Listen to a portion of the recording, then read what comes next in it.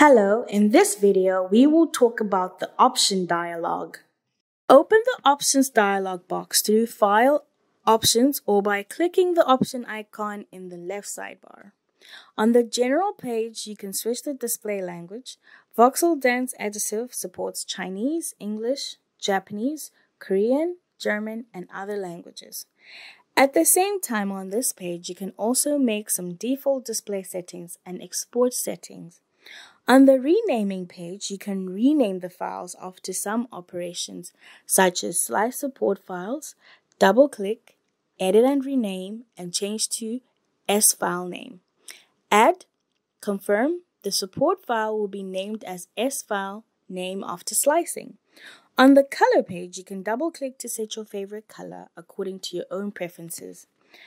On Custom UI page, you set the software interface according to your own preferences.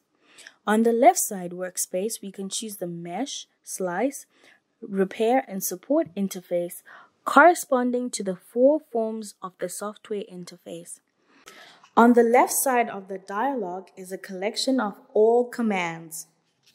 Double-click the command to set or change the shortcut keys. You can also quickly retrieve the corresponding command through the search box. On the right side of the dialog are the ribbon menus, toolbars, and context menus. We can check or uncheck to show or not show the corresponding command. We can also add pages, insert groups, and then directly drag commands from the command table on the left to the current group, or select the command and click the arrow to add commands. The order can be adjusted by dragging and dropping commands. On the right side of the command, you can set the display mode of the icon, including icon only, text only, text beside icon, and text under icon.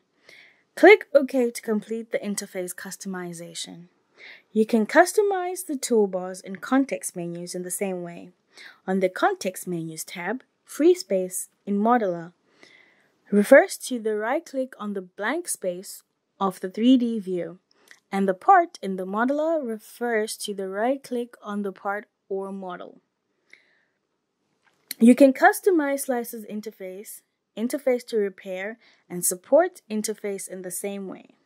In addition, there is a basic command option in the workspace. You can set the shortcut key corresponding to each basic command. You can quickly locate or start the corresponding command through the Find a Command function in the menu bar.